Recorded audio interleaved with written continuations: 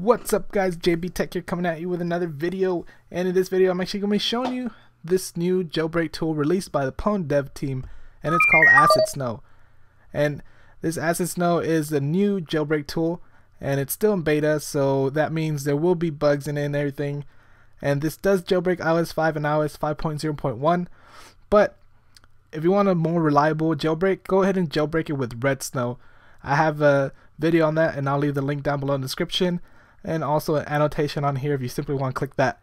But this is only available for Mac OS X users, which is Mac OS X Lion, and they do say it should work for Snow Leopard. Anyways, this does jailbreak iOS 5 and iOS 5.0.1 on your iPhone 3GS, iPhone 4, and iPod Touch 4G and iPad 1. So there still is no jailbreak for the iPhone 4S or the iPad 2.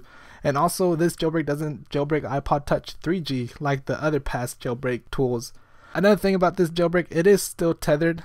There's still no untethered jailbreak yet, so that kind of sucks. But to do this jailbreak, you'll simply download it. I'll leave it down in the description below where you can download that, and then it will download as a zip file. Once you download that, go ahead and unzip the file and put that application into your apps folder, and then go ahead and open it up. When you do open Ac1dSn0w, you will get a screen like this, and it's really simple to use. I'm just going to walk through these real quick. The jailbreak button does jailbreak your iDevice, of course, and tethered boot, it boots up your phone whenever you restart it or your phone dies, because this is a tethered jailbreak still, so that means you will have to boot it up by hooking it up to your computer and running this and do the tethered boot to boot it back up. And then we do have the option to Pwn DFU, and then the exit recovery. Exit recovery will exit through that connect to iTunes screen on your iDevice, so you can simply do that. And right here you do get the options to show your console, and this will show your device and your model, firmware, and serial, and all that good stuff right here. And then show assistant right here, it is a helpful tool for the new jailbreakers. If you don't know how to jailbreak and how to set your iDevice into DFU mode, this is a little helpful tool that walks you through it. Once you hit start and you have your phone plugged in, turn it off, and then you'll get this, and it'll show you how to put in DFU mode. So I'll walk through that, but I'll just go ahead and click that on that. So after you do put your device into DFU mode, you'll simply hit on jailbreak, and then it will jailbreak your iDevice.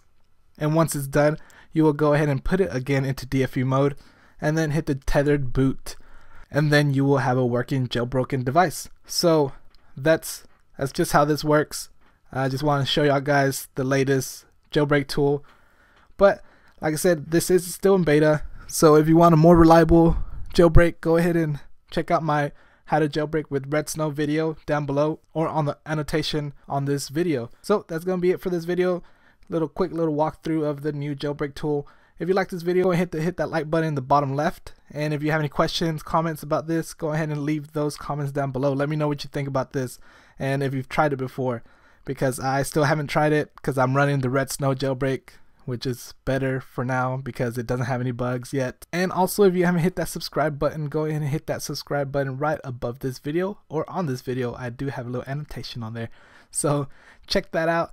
And also, if you want to be cool, go ahead and follow me on Twitter by clicking that follow button, and also click that like button on my Facebook page and add me to your Google circle on Google+.